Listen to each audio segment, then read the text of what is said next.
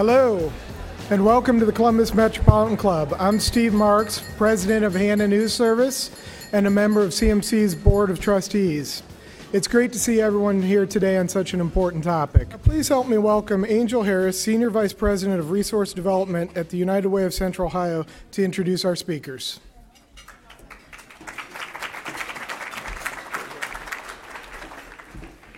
Thank you, Stephen.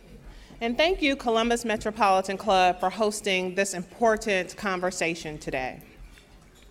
So there's a belief that exists that it doesn't matter if you grew up rich or poor, in a good neighborhood or a tough one, that if you worked hard, did well in school, and set your sights high, that eventually you would succeed and that we all have equal opportunity.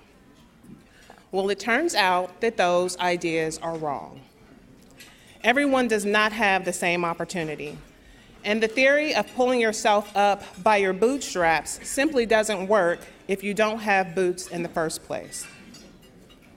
So the driving force that keeps me going every day at United Way is knowing that together we give boots to the bootless and we give a hand up, not a handout. Together, we help those that have the greatest needs in our community. We help them restore stability in their lives. We help them live productive lives. And we help them contribute their talent to our society. At the same time, we help the working poor find strategies to get ahead. Some think that the poor are poor because they don't try hard enough. And I can say, from seeing the work that I do every day, that some have been dealt a hand that some of us could not begin to even play, let alone win. And for many, especially people of color, the deck is already stacked against them. Today, we get to explore the how and the why. Please welcome today critically acclaimed author of The Color Law, Richard Rothstein, former OSU and NBA basketball star and the author of Sociopsychonomics, Funderburke, former Michigan State Court judge and federal prosecutor, administrative law judge, Noceeba Southern, and journalist at the Columbus Dispatch, Tim Feran. Richard will start us off with some opening comments, and Tim Feran will lead us through the conversation. Mr. Rothstein, the podium is yours.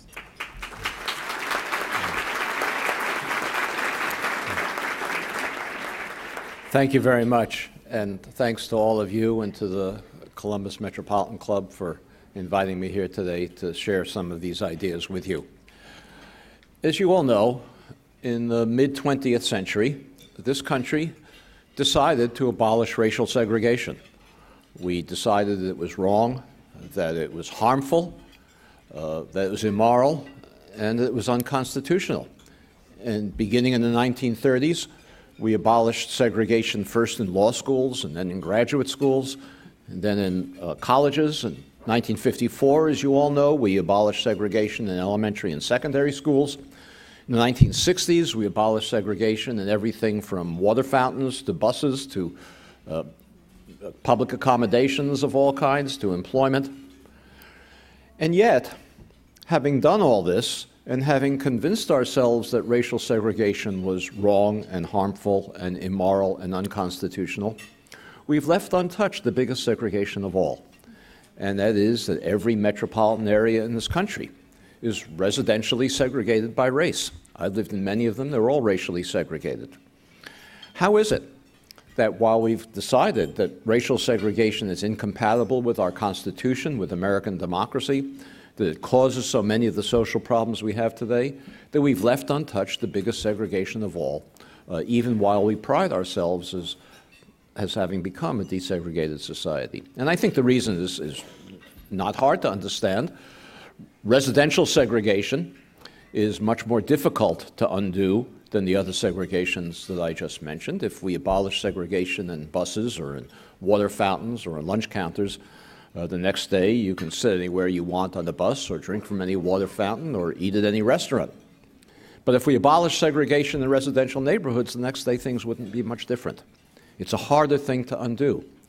And so we've developed a national myth, a rationalization, to justify to ourselves the fact that we've tolerated a form of racial segregation that determines the violence in our communities, that determines the big achievement gap in schools, that creates an enormous gap in incomes. We've tolerated it because we say it didn't really happen by public policy. It's not the kind of segregation that we abolished everywhere else. We call it de facto segregation. It's a term we're all familiar with. We've got de facto segregation in our neighborhoods.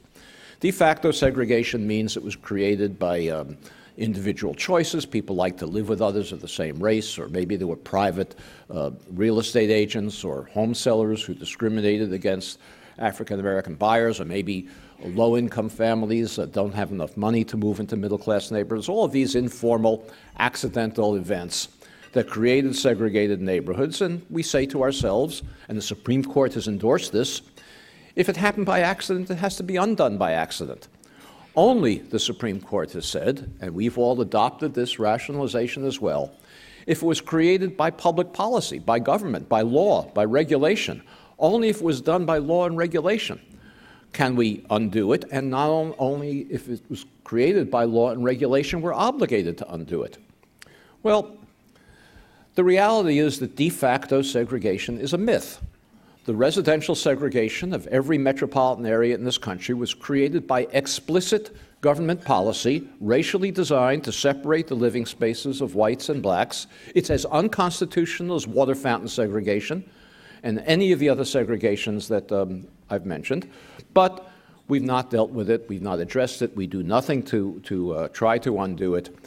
We live with it, and it's a blemish on our national character. It's a contradiction with our constitutional obligations and our principles of democracy.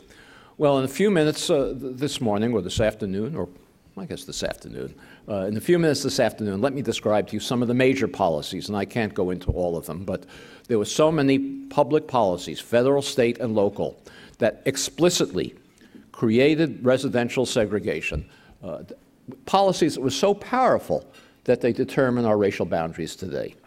The first one I'll mention is public housing. Now, I know you all think of public housing as a place where poor people live, single mothers with children, or young men without hope, violence, drug dealing. That's not how public housing began in this country. Public housing began in this country during the Depression as a New Deal program for working families. It wasn't subsidized. It was people who had jobs. If they didn't have jobs, they weren't eligible. People who had jobs, but because there was no housing available in the Depression, the government built housing for them, and it built it everywhere on a segregated basis, frequently creating segregation in communities that hadn't previously known it. That may surprise you, but in the mid and early 20th century, many metropolitan areas were integrated. They were integrated for the simple reason that workers didn't have automobiles to get to work. And so if you had an industrial area where African Americans and immigrants from Europe and rural migrants were all working in the same industrial facilities, they had to live close enough to be able to walk to work. So you had integrated neighborhoods.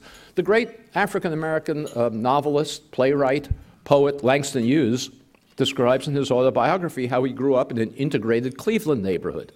We don't think of downtown Cleveland as being an integrated place. He says his best friend was Polish when he went to high school. He dated a Jewish girl. This was an integrated Cleveland neighborhood, the central neighborhood of Cleveland. The Public Works Administration, one of the first New Deal agencies, demolished integrated housing there and built two separate projects, one for whites, one for African Americans. This was not the South. This was Cleveland, creating a pattern of segregation that helped determine the development of Cleveland's residential boundaries to this present day. And this was done all over the country. In my book, The Color of Law, I like to speak about liberal places, Cambridge, Massachusetts, because I figure that if I can explain that this happened in places like that, you might understand that it happened everywhere. The area around MIT, the Central Square neighborhood, in the 1930s was an integrated neighborhood, about half black and half white. The Public Works Administration demolished housing in that neighborhood, integrated housing, and built two separate projects, one for whites and one for blacks, creating a pattern of segregation in the Boston metropolitan area that persists to this day. During World War II, this continued. Hundreds of thousands of workers flocked to centers of defense production. to take jobs that hadn't been available in the Depression. The populations of places where there were defense facilities exploded. And if the government wanted the tanks and the jeeps and the airplanes and the ships to keep on being produced, it had to find housing for this massive influx of workers, both white and black, to centers of defense production. And so it did. It built segregated housing everywhere for workers coming to defense facilities, frequently in places that had never had African Americans living there before. So there was no previous segregated pattern that the government was preserving. This was a government creation of segregation. In my book, I like to talk about a place like Richmond, California, a suburb of Berkeley, another liberal place. It was a white community, all white community before World War II. The Kaiser shipyards were built to turn out ships for the war effort. There were no shipyards before the war. By the end of the war, there were 100,000 workers working in the Kaiser shipyards, and the community that had a population of 20,000, all white, prior to the war. The government had to build housing for these workers. It built housing for the African American migrant workers along the railroad tracks, in the industrial area, and close to the shipyards, shoddy housing, temporary housing, and it built housing for the white workers, more stable housing in the residential areas of Richmond that were previously all white and remained all white. The government of Richmond, the city government of Richmond, explained that it had asked the federal government to do it in this way because any African Americans who moved to Richmond would have to leave at the end of the war, so they didn't need permanent housing. This again happened all over the country. Segregated housing built for war workers coming to centers of defense production and creating patterns of segregation in cities like the San Francisco Bay Area that never previously had segregation and never otherwise would have had it. After the war, after World War II, millions of returning war veterans returned to the country, and there was a big housing shortage. So President Truman, who was the president after World War II, proposed a massive expansion of the National Public Housing Program. And remember, we're not talking about poor people. These were working people, returning war veterans who had jobs, but there was no housing available because there's no housing had been built except for war workers for the last 20 years. So President Truman proposed a National Housing Act, and conservatives in Congress wanted to defeat it, not for racial reasons, because it was all segregated, not because they didn't like poor people, because it was all for working families. They wanted to defeat it because they thought that housing, public housing, was socialistic and the private market should take care of it. The leader of this effort was your own Senator, Robert Taft, here of Ohio, and he proposed a poison pill amendment to try to defeat the National Housing Act that President Truman had proposed to create a massive amount of housing for returning war veterans. And the poison pill strategy he adopted was he proposed an amendment, and he had colleagues in the House who proposed it also, that from now on, all public housing had to be integrated. No more segregation in public housing. No more discrimination in public housing. This was Robert Taft's amendment. And his strategy was that the conservatives in Congress would vote for this amendment. They would be joined by Northern liberal Democrats. The amendment would pass. And then when the full bill came up before Congress with this integration amendment, the conservatives would flip and vote against the final bill. They would be joined by Southern Democrats who were opposed to integrated housing, although they were quite happy to have segregated public housing, and the bill would go down to defeat. So Northern liberals, led by Senator Hubert Humphrey, Senator Paul Douglas, two Midwestern liberal senators, campaigned against the integration amendment. They succeeded in getting Northern liberals to vote against integration in public housing. The amendment went down to defeat. The full housing bill came up before the House and Senate. It was now passed because the Southern Democrats voted for it, along with the Northern liberals. And the 1949 Housing Act, which to me is not so long ago, was adopted as an ongoing segregated program. And the federal government used this vote, this defeat of the integration amendment, as its justification for continuing to segregate all federal housing programs, whether public housing or other programs, for the next 15 years, up until the mid-1960s. Well, very soon after the giant projects from this 1949 Housing Act were built, a development occurred all across the country. The giant projects, you're familiar with many of them, Pruitt-Igoe in St. Louis or Robert Taylor Homes in Chicago. A development occurred all over the country. And remember, again, we're talking about working families paying the full cost of their rent and housing. a development occurred that large numbers of vacancies occurred in the white projects and long waiting lists in the black projects. Eventually, the situation became so conspicuous that all the projects were opened up to African Americans. At about the same time, industry left the cities because industry no longer needed to be near deep water ports or near railroad terminals. We had highways that could transport both materials and finished products from the factories, so the factories moved out to the suburbs. Jobs disappeared in the central cities. The people living in public housing, who are now predominantly African American, no longer had many access to good jobs. They became poorer and poorer. Public housing came to be subsidized for the first time, so that the cost of the housing wasn't paid for in the rent of the residents, and we got the kind of vertical slums that public housing came to be known as. But that's not how public housing began. Well, the question you should ask yourself, and I asked myself when I was doing this research, is how did all these vacancies occur in the white projects and long waiting lists in the black projects?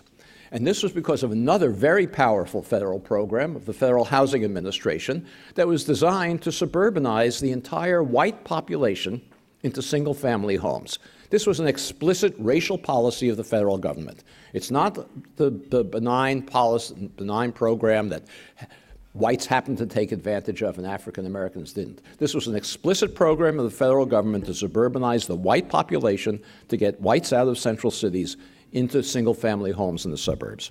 The most famous of these, and they happened all over the country. I apologize, I can't study every city in the country, so I don't know specific names of developments here in the Columbus area, but I know there were some because this was everywhere. The most famous of these was Levittown, east of New York City. 17,000 homes. Where was Levitt going to get the capital to build 17,000 homes for which he had no buyers?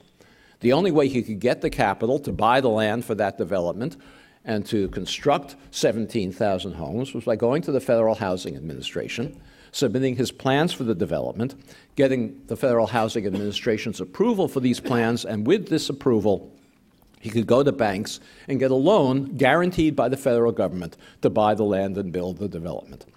In order to get that Federal Housing Administration guarantee, he had to make a commitment never to sell a home to an African American, and to include a clause in the deed of every home in this development that prohibited resale to African Americans. This was an explicit federal requirement.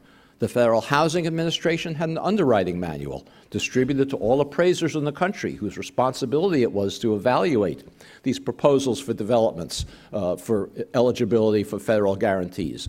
The underwriting manual said that no approval could be given to a development that didn't have a single racial class. It also said no development could be approved if it was near an African-American neighborhood and ran the risk of, quote, infiltration by incompatible racial elements. This was federal policy. This was not de facto segregation. These homes were very inexpensive. They were 750 square feet. They cost, in those days, $9,000 apiece, roughly $100,000 in today's money, twice national median income. Any working African American or white family could afford to buy a home like that with an FHA or VA mortgage. Whites were subsidized to buy it. African Americans prohibited by federal policy from moving to these suburbs. What's the result? The result today is that those homes that sold for $100,000 in today's money in the mid-20th century in places like Levittown, you know these suburbs all across the country. Some of you may remember a song that Pete Seeger used to sing about the little boxes on a hillside made of ticky-tacky, and they all look the same. That was a suburb south of San Francisco. Those homes sold for $100,000. Today, they sell for $400,000, $500,000. White families who bought those homes gained over the next couple of generations $200,000, $300,000, $400,000, $500,000 in wealth, in equity. African Americans, who are prohibited by explicit federal policy from moving into single-family homes in these suburbs created everywhere in the country, continued to rent either in public housing or in the private market and gain none of that equity. The subsidy for whites was so great that they could move out of the public housing projects and into these single-family homes in the suburbs and pay less in their monthly housing charges with a VA or FHA mortgage than they were paying in rent in public housing. Well, today we have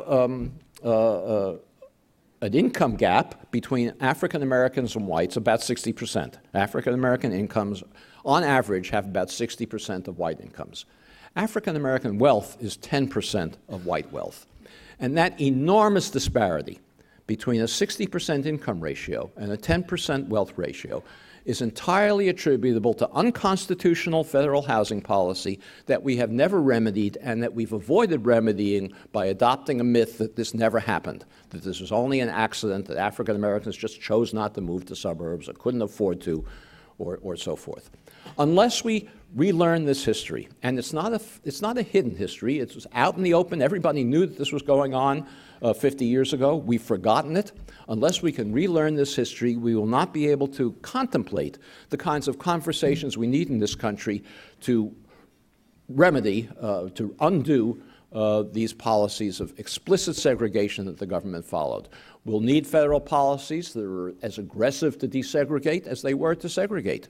But without a national consensus that we're dealing with the same kind of unconstitutional, de jure segregation in housing that we were dealing with in schools or in buses or in restaurants or on water fountains, we're not going to be able to begin to have those conversations. So thank you very much for your attention, and I'd be glad, I guess we're going to have questions and discussion. Thank you. Well, I originally am from Cleveland. I'm not old enough to remember when Langston Hughes grew up there, but I am old enough to remember redlining, blockbusting, and when the Fair Housing Act passed. And so it was startling to me to read in the book that that's not being taught in schools, and that there's a certain amount of amnesia in this country about those things. So I'd like to ask our panelists, Noceeba, Lawrence, about your personal experiences with these things. Well, first, thank you for having me here. I'm absolutely delighted to be a participant on this panel on a very important subject matter. And having had experiences in serving in public service for a number of years, prior to that, I was another young black female living in the city of Detroit. And I can recall specifically, pointedly to your question, a time when I was a young female looking to purchase a new home, moving from the city of Detroit, working downtown at the U.S. Attorney's Office, doing what I thought was what you were supposed to do in terms of becoming a professional and making an impact and having a difference, and looking for a home in Grosse Pointe. Now, if you're familiar with Detroit abuts Grosse Pointe, which is a predominantly white neighborhood. It goes from Grosse Pointe Farms, Grosse Pointe Shores. And so the closer to Detroit, of course, is less expensive. The closer to Detroit, of course, is more diverse to the extent that it is diverse. Well, I was looking for a place there, and I neglected to mention this, I was a realtor too. So I was working at the U.S. Attorney's Office, but also had my real estate license. So I made an appointment to go see a home in Grosse Pointe, talked to the realtor, made the appointment with the owner. We're going to meet them there. Got there. The cars were in the driveway. I pulled up to the curb to park my car, went up to the house. They would not answer the door. I knocked. No one would answer the door. I called the realtor. No one would answer the door. So that was a very hard pill to swallow, because here I am thinking that, hey, I'm doing everything that I'm supposed to do. I'm not causing trouble. I'm not committing crimes. I have a law degree. I'm actually doing public service for the federal government, and I can't get a place in the community that I think I want to live in. And so for me, when this opportunity came, it brought back a lot of those memories. It brought back the time of serving as assistant U.S. attorney doing mortgage fraud, and seeing how some of these underwriting practices, where there's a disparity in the fees that are attributed to minorities in seeking loans because of the down payment that they are or are not able to put down, or their credit score. Well, we know that housing and credit is the backbone of this economy, and minorities, African Americans, blacks, whatever you want to call us, have historically had very little of it. And so this, to me, was a welcome opportunity to be able to sit next to Mr. Rothstein, who has put together such a masterful piece of work. In my opinion, is something that we all need to take note of. Lawrence, you had some good comments at lunch. Tell us about your experiences. Yeah, getting this book, and I know Boyce Safford gave me a copy of this book. Thank you, Boyce. And we've kind of gone through an identity metamorphosis, and just reading this book has been tough because I grew up in public housing. I grew up on welfare. I keep a food stamp in my pocket. I still have the slip, the receipt when we, for CMHA, Columbus Metropolitan Housing Authority, we paid $60 a month. It was 5 of us in the house. That's what we paid. I lived in public housing for 18 years. And one of the things that I read here was really tough is the identity metamorphosis. We were first called Negroes, then we were colors, then we were African Americans, and now we're blacks. And it's tough when you're poor and you come from a single parent household and you grow up in this environment. And you said something about amnesia. And I'll just tell you a story. It's not just economics, but also education. Went to school at Westgate Elementary in the early 80s, and I remember a teacher there. I would call him Mr. G. He might still be living, so I don't want to say his name. But, Mr. G, he had this chart in his room, and to give you a context of the subtleties of how things are ingrained in you at an early age to condition you to fall into the prophecy that's been said. You're from a poor environment, so what good is your life really? And I remember Mr. G, he has this chart up. It's a behavior chart, and you rewarded or punished based on your behavior. To the right of that behavior of his chart was good, better, and best, and you would put in there. And then to the left was on the way, almost there, in jail. And then with jail, there was white lettering, and the backdrop was black. And I'm not sure how he was able to get away with this in the early 1980s, and he would have came of age in the 1950s and the 1960s. He was in his 50s approximately then, and he would annoy the hell out of us because he had this putrid cologne, and and he did these things, and I got to better one time, but it was always something that we did or something that he thought we did to pull us back down. And he would reward us or reward those who had favorable behavior by giving them extra recesses or snacks or something like that. And I was never able to go outside a whole lot, but I would see my classmates outside, and he would always stare at us, those inside. We were all African Americans, just to say, I'm keeping my eye on you. And sometimes when we had other behavior issues, supposedly he would stick us in the back, or he would make us stand in the corner, and he would make us put our hands up to say, let's just get you ready for that, because that's exactly what your prophecy is going to be. And the thing that's amazing is I'm a Christian, I love the Lord, and I hold no ill will toward him. I think it's very important that when we're talking about the past, that we don't relitigate the past and make people feel guilty and bad about it. So I'm totally against that. But I don't know how he was able to get away with this, because there were teachers, there were administrators, nobody called and complained to the Ohio Department of Education, nobody complained to the Columbus City Schools. And here was a guy who was able to do this. And my point is, when you stand by and do nothing, you're as complicit as those who are guilty of causing the problems in the first place.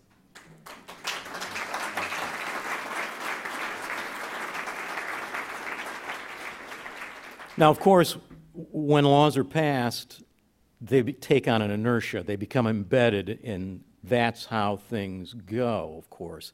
And so affecting this social amnesia, I was kind of startled to remember that in 2007, Chief Justice John Roberts concluded that discrimination is not traceable to government's own action and therefore required no constitutional remedy. Richard, what the heck is going on there? As I said, we have denied this history. It's our rationalization for not dealing with a very difficult problem because, as I said, these policies created a wealth gap which determines a lot of the inequality in this country today. That's going to be a very difficult thing to remedy. And so we have a rationalization. It's not unusual in human behavior to rationalize something with a false theory. And the Justice Roberts does not know the history, or at least wants to ignore it. You know, you mentioned that none of us were taught this. In the course of writing this book, I looked at the high school textbooks that are used in every high school and middle school in this country. They all lie about it. I'm sorry to use that word, but it's true. It's true. The most popular American history textbook in this country today, the most widely used one, is called The Americans. It's 1,200 pages. It's got one paragraph, the subhead about discrimination in the North, one sentence about housing, and the sentence reads as follows. In the North, African Americans found themselves forced into segregated housing. So passive voice, yes, no yes, blame assigned. That's right. You know, African Americans woke up one day, they looked out the window, and they said, hey, you know, we're in segregated housing. Magic. Well, yes. you know, if this is a serious problem, because if the next generation is mistaught this history in the same way that we've been mistaught it, they are going to be in as poor a position to remedy it as we've been. And so I urge all of you, everywhere I speak, I say, you know, this is something that everyone can do now. You all live in school districts. You all have access to principals and school board members and superintendents and teachers. And we can begin to address how this is being taught in schools so that we can begin to set a foundation, at least for the next generation, to address it. And I guarantee you that if you start a conversation about how it's being taught in schools, you'll start a conversation with the adults in the community as well. You mention in the book that to remedy this situation, costs will be involved. Yes, some costs. Who pays? Who will pay? Well, every social policy has costs, and the taxpayers will pay them. But there are many things we can do that won't cost anything to reverse this. Judge Southern and I were talking about this over lunch. We have two programs for low-income families that presently reinforce segregation that we could remedy if there was a political will to do so with no cost at all. One is the Section 8 housing voucher program, which provides a subsidy to low-income families to rent apartments. That program reinforces segregation because landlords in middle-class communities won't accept the vouchers. The vouchers are structured in such a way that they're usable only in already segregated communities. The other program is the Low-Income Housing Tax Credit Program, a subsidy for developers of low-income housing, and that program is also structured so that it's used primarily to build low-income housing in already low-income communities rather than in middle-class communities where the families living in that housing would have opportunities for jobs and good education. That would be very easily to remedy as well, to place a priority on the placement of those projects in high-opportunity communities. Those two reforms wouldn't cost anything at all. All they would cost is political will. Now, of course, we could embark on much more expensive programs as well.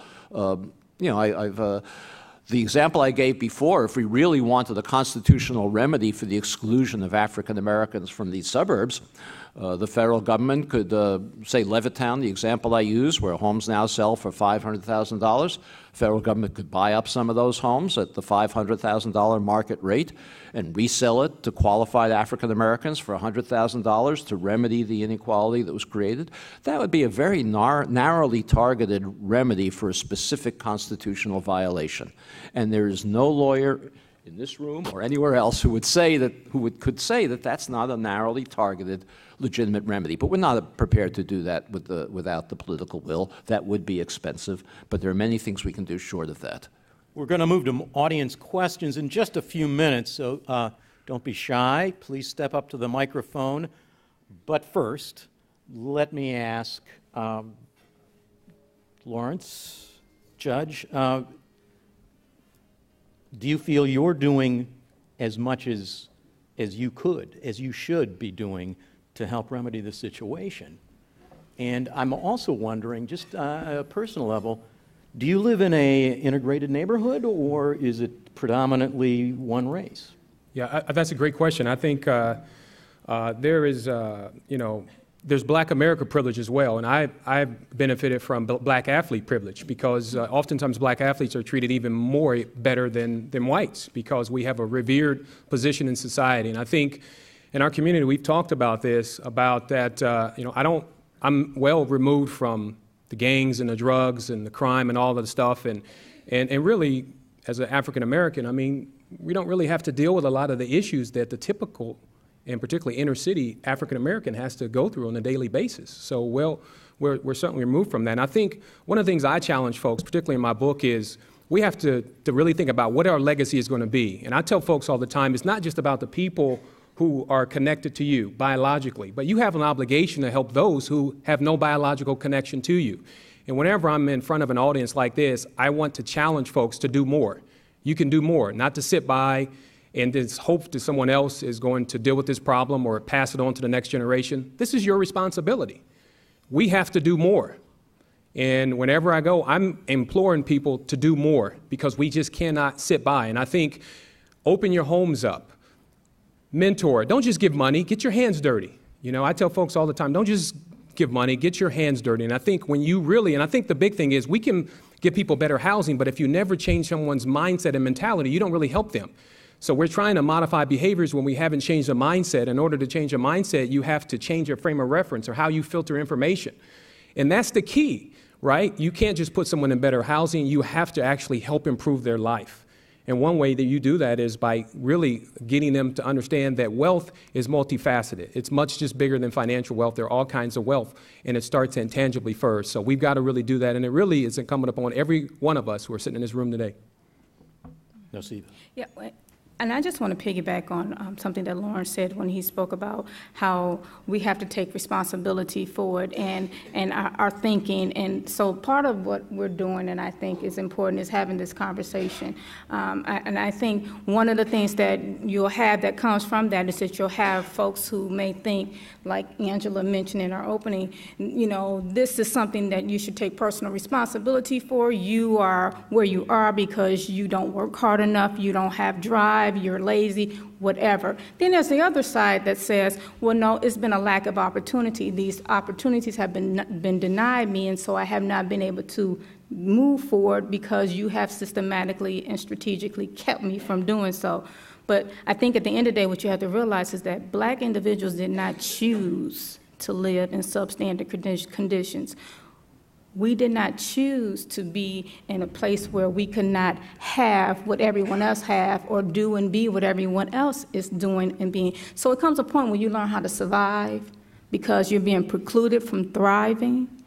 And so I think if you just take a minute and you go back to prior to the Jim Crow laws and the New Deal, Black folks were doing pretty well. We were integrating into society. We were business owners. We were congressmen. We were senators. We were lawyers, doctors, bankers. We were integrating.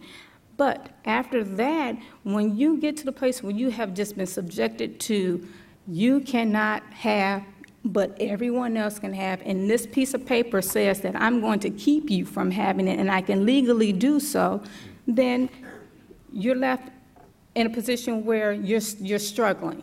And then when you go from, for example, the King Lincoln District once was the hub of this community in Columbus for Black individuals. Well, they built a highway right through there, I-71. The same thing happened in Detroit. The hub there was Black Bottom and Paradise Valley. They built 375 right through there. So even when African Americans were thriving, it was taken away. It was taken away. So the whole notion about, whether or not the place where you are and the conditions that you live in is supposed to be that way, and it's not because of a lack of trying. It's been because of a denial. We've been denied those opportunities, and so we have to do more to change that. And so I think it's a fallacy that belies reality if you don't ask the question: is where Black Americans are a result of, is it because of, they don't want this, or is it a consequence of these racial inequalities? And I think it's a consequence of these racial inequalities, not because of it's a consequence of racial inequalities. So with that, I just think that we have to do more in order to change the dynamics in our community and externally as well. It's the CMC's tradition to take audience questions, so it is now time to please state your name, ask your question, and in consideration of everyone, please phrase your questions in the form of questions rather than as editorial comments. The first question, please. Good afternoon. My name's Eric Brown. I was a judge in the community. I've now moved up to higher office and serve on the Columbus Board of Education. Mr. Rothstein, I appreciate your remarks and your research and all of the good information. You challenged me. You suggested that the textbooks we use, and I suspect it's true of all of the major textbooks in history, don't recite any of the information that you've provided, and that they give a much different version of this kind of discrimination that was in place and continues. Can you identify some reading material, some textbooks, or other resources that can be used in the classrooms of our schools throughout this community, but elsewhere, that do a better job? Yes, I certainly can, and there are a number of groups that are developing new curricula around this particular topic. There are some already. There's something called the Zinn Education Project, which has curriculum materials. There's another group called Rethinking Schools that has some of these materials. Let me give you my email address. It's simple. It's riroth@epi.org, and I'd be glad to send you materials and resources and lists and contacts of people who are developing these, and I hope you can use them. I appreciate that. Thank you. Excellent presentation. My name is Janice James. I'm a general pediatrician here in the community. And for Mr. Rothstein, in writing this book and talking about this issue where you marginalized, was there a price you had to pay? And if so, yes, were you financially protected by speaking out? And I ask that because so many African Americans, when we begin to speak out, we get marginalized, you lose your jobs, on and on and on. And what do you think about reparations? And then for, had to ask it, for Mr. Funderburke, you may or may not be aware, and you can check the data, because I haven't looked at all of it, but Ohio State, my understanding is, I don't know whether it was the 2017 freshman class or which class, but out of about 5,000 males, only 100 were admitted in one of the last classes. And I would love for some of our graduates of OSU that are in the NBA and the football player, all to really look into that. That is just disgraceful. And I don't know what percent of that 100 are athletes. Well, there was a lot there, but let me say, I'll just address, to leave some time for some other questions, I'll address the reparations issue. There are many policies that we should follow if we understood this history and understood our obligations as American citizens to remedy it. Some of them would cost money. Others would not cost anything at all. One of the biggest problems we have, for example, is the zoning ordinances in middle-class suburbs that preserve their all-white character by prohibiting the construction of townhouses or apartments or even single-family homes on small lot sizes. Prohibiting those kinds of zoning ordinances costs nothing. Reparations implies a transfer of money.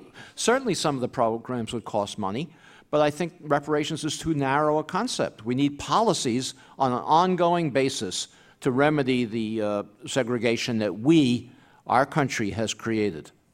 Thank you. Yeah, I'm against reparations. I think anytime you really hold people hostage to the past who had nothing to do with the pain of the past, I think it can be a very dangerous thing. And I think I love this country. I don't have any animosity toward this country in spite of growing up in a very impoverished background. When it comes to Ohio State, my wife and I, we created a fund to help more African Americans go to Ohio State. You got to get a 28 on ACT as well. So you got to have your grades together. And I think one of the things is we've got to invest more in our African Americans as opposed to just looking at them as specimens on the football field or the basketball court. When are we going to really value what they bring to the table from the neck up? And for me, I've always had an issue, and I think I've never been a fall-in-line Negro. I've always spoken my mind. I've never been ashamed of that. And I think it's time for our athletes, and particularly our universities, to do more to empower our athletes. I'm against paying athletes. That's a whole other issue, because I think once you start paying them, you start handicapping them. So I think you've got to really think about how can we impact and empower African Americans to really change their legacy footprint. I think that's really what it's about. So I will look into that issue to see what's going on, because I know it's a huge issue getting African Americans to not only go to Ohio State, but to graduate as well. Yes. Thank you. And the next question. Thank you very much for such a great presentation. And thank you for talking about inclusionary zoning. I mean, that's what we need to do to deal with the restrictive zoning we have today. You mentioned the Section 8, and only 25% of people who are eligible for Section 8 housing assistance get it. I forgot to introduce myself. I'm Amy Claiborne. I am Principal of Strategic Opportunities and facilitating a project called Move to Prosper. It seems to me one thing we need to do is require or encourage landlords in suburban areas and the high opportunity areas to open up their doors and become less segregated. We can't build enough. Do you have any thoughts on how we can require or enable mixed income communities throughout our region? I do have thoughts about it, and in fact, they're not my thoughts originally. There are places that are beginning to do some of this. It requires political will. The problem is not lack of concept. The problem is the political will to do it. You're absolutely right. We have the biggest housing program in this country that we have is an entitlement. It's called a mortgage interest deduction, and it subsidizes the housing of primarily white homeowners throughout the country, and anybody who has a mortgage can deduct it. The government doesn't appropriate a certain amount of money, and when it's all used up, it says, well, the first 25% of the people who want to deduct their mortgage interest will get it, and the rest, you're out of luck. But that's the way we run the Section 8 program. It's not an entitlement. There are long waiting lists for the limited amount of vouchers that are authorized, so that's one reform that we could do on a national basis. But there are some communities in this country and some states in this country that actually prohibit what is called source of income discrimination, prohibit landlords from refusing to accept a tenant because they have a Section 8 voucher.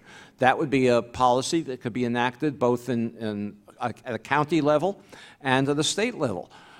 Another thing we could do is, well, I already mentioned, we need to reform our exclusionary zoning laws in the suburbs to permit apartments to be built so that we can integrate the suburbs with moderate, low-income, and middle-class families. So there are many reforms that we could enact, and as I said before, they don't cost any money.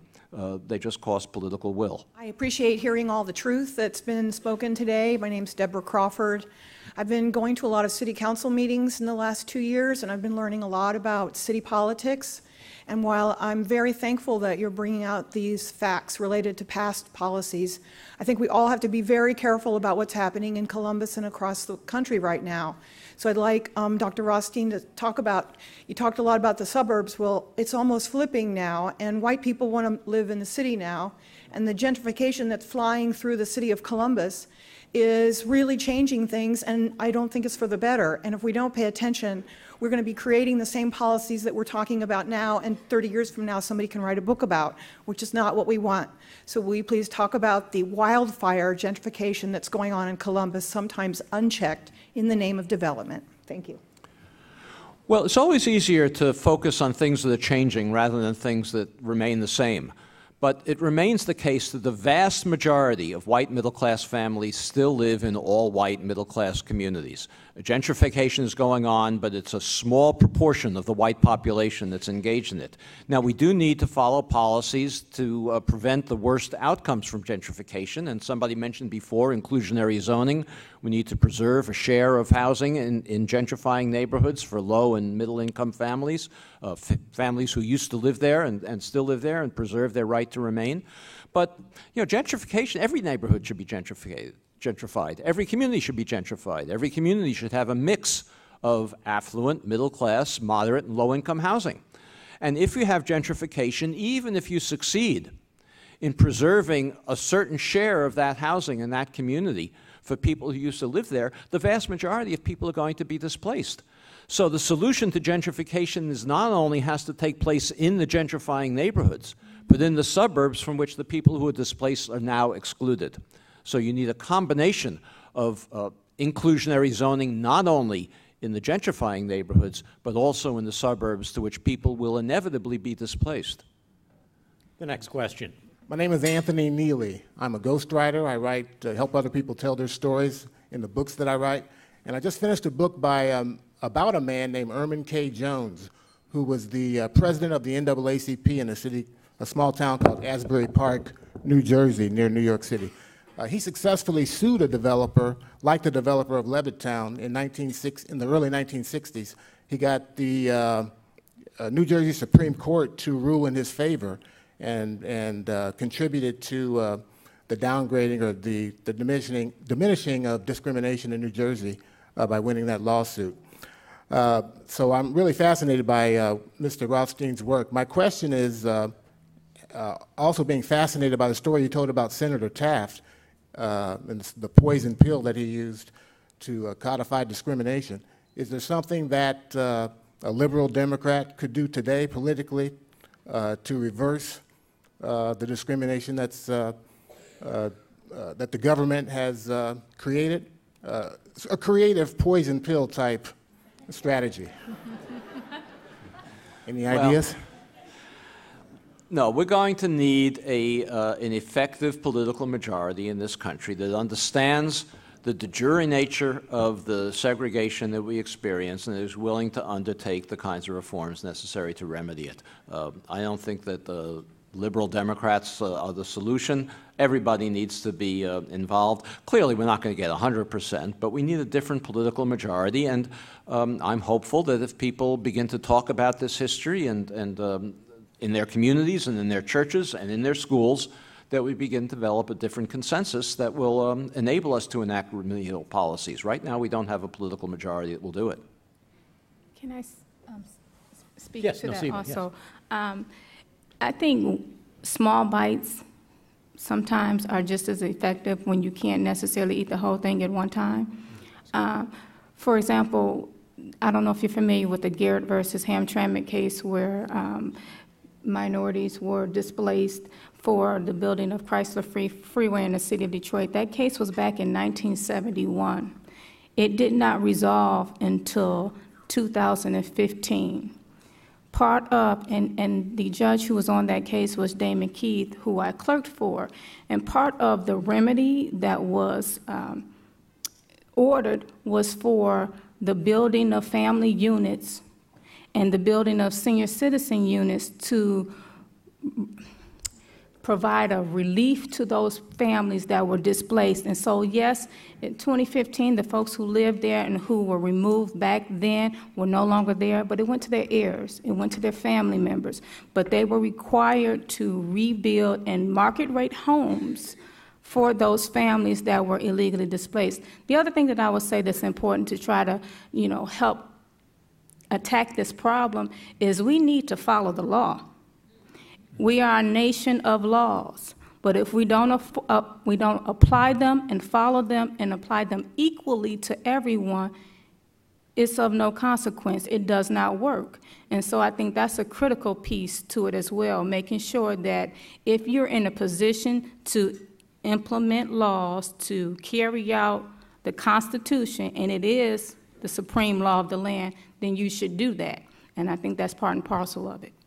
My name is Marcus Roth, and I'm with the Coalition on Homelessness and Housing in Ohio. We pay close attention to what's going on at HUD, and we've noticed kind of a pattern over the last year and a half of sort of, I guess, de-emphasizing the importance of Fair Housing Act. And just this morning, we saw a headline coming out about how there's a new mission statement at HUD that removes any reference to inclusive communities free from discrimination. So the question really is, what do you think might be the long-term impact of this kind of backing away from the Federal Fair Housing Act and enforcing it? Are we going to the bad old days, in other words? Well, I actually don't think it has much consequence because we weren't about to do anything about this anyway.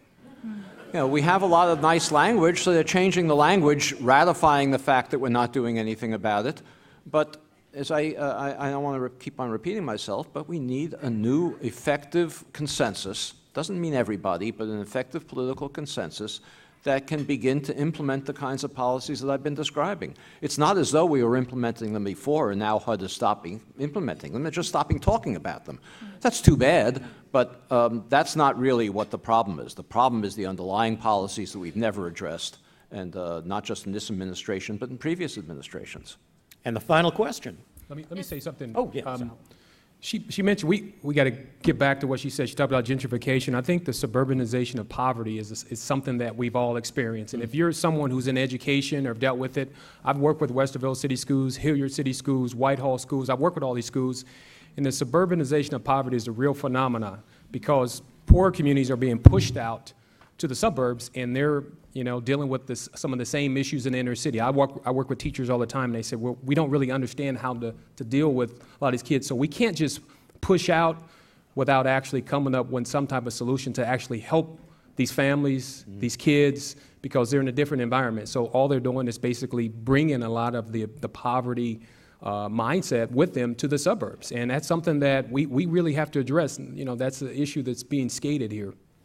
I think that's critical, addressing the whole issue of subconscious bias, because at the end of the day, these policies and practices have been in play for a long time. So they have had generations to fester and ferment in folks' lives and their thinking, and then it's passed on from generation to generation. And I'm speaking not just about in white communities in terms of how they think about themselves necessarily, if I have and I'm better than. I'm speaking also about blacks. I don't have, I'm less than, how that whole line of thinking is passed down from generation to generation. I think how it starts, how we start to deal with it, is exactly what we're doing right now, is having this conversation. But we got to keep having a conversation. We got to take the conversation elsewhere as well, because just like I was trained a certain way, my children are being trained a certain way, and we have to be the ones who take ownership of changing it to a different school of thought. Lawrence, did you have something to add? I do. I think just because we've been emancipated doesn't mean we're free. And I think this is a huge issue when it comes to wealth. You're talking about wealth and risk. There are distinct differences, which I point out in my book, about how classes, my book is more about class than about race, but in terms of how racial groups invest, how they spend their money, how they invest their time, and those types of things. I mean, these things are real. And when you think about slavery, is still impacting us to this day in terms of being slave, because we've been kept out. Housing is just symptomatic of a much deeper issue that we need to address, and I think it has to be a holistic remedy. And obviously, talking about this in 30 minutes, 45 minutes, it's not going to solve everything, but I think I'm very appreciative, everyone who stayed. You've taken the time to listen, and my challenge to you, as I said before, you've got to do more. If you want to be a change agent, it has to start with you. You can't pass the buck to anybody else. Thank you.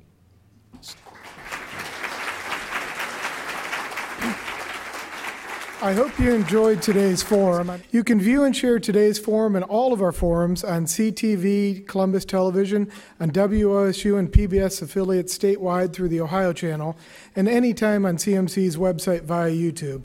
Let's thank our sponsors, United Way of Central Ohio, Dispatch Media Group,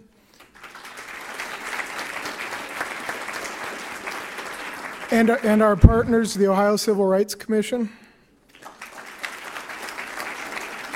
And of course, our speakers, Richard Rothstein, Lawrence Funderburke, Noceeba Southern, and Tim Feran. And thanks to all of you for being here. We look forward to seeing you next week at CMC.